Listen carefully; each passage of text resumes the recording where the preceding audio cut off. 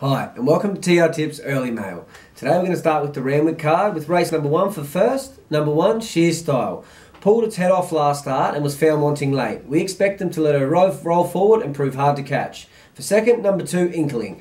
Didn't show the same term of foot of its first up win, but with that performance could win again. For third, number 5, Sir Barb. For fourth, number 3, Akamus. Over to race 2. For first, we've gone with number 4, Blademeister. He's looking for the extra distance here and also gets him well in the weights. Could turn the tables on the favourite. For second, number 1, Tester Shadow. Should also eat up the extra distance and looks the main danger. For third, number 2, Statin. For fourth, number 8, Marple Prince. Over to race 3, we've come up for our first best bet of the day. Number 5, Shagon T.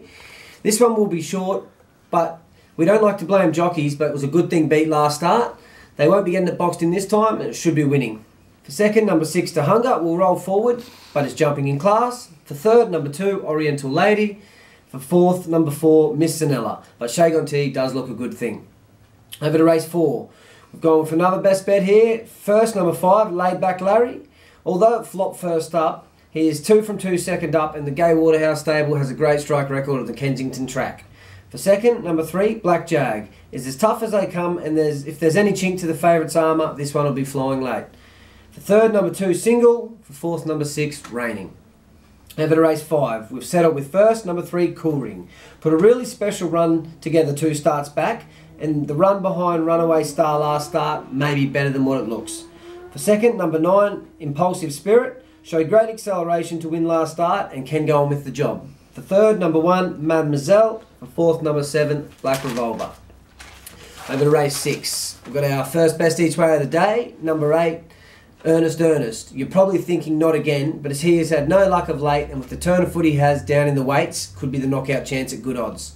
For second, number 4, Territory. Put in an eye-catching run behind Big Money in the Ramone, so we look for Ernest and Territory to both be flying home late together.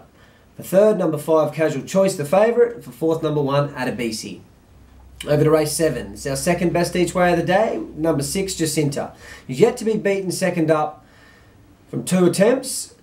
Yet to be beaten first up from 2 attempts, and last prep had form behind Massini after being posted wide, so the big odds look attractive.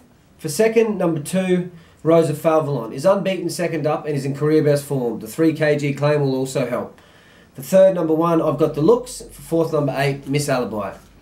And over to race 8, this is our best bet. We're going with number 8, Society Man. It's a great way to end the day. His foot's on the till and ready to win. He looks primed for this, well weighted, should be winning.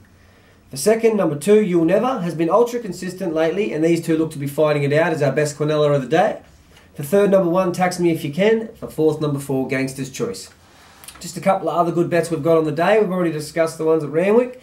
We'll go to Doomben, race 4, number 3, High Sun. This one is undefeated 2 starts at this track and distance and ran into a wall of horses last start. With a better run in transit, this one will be getting up at a good price.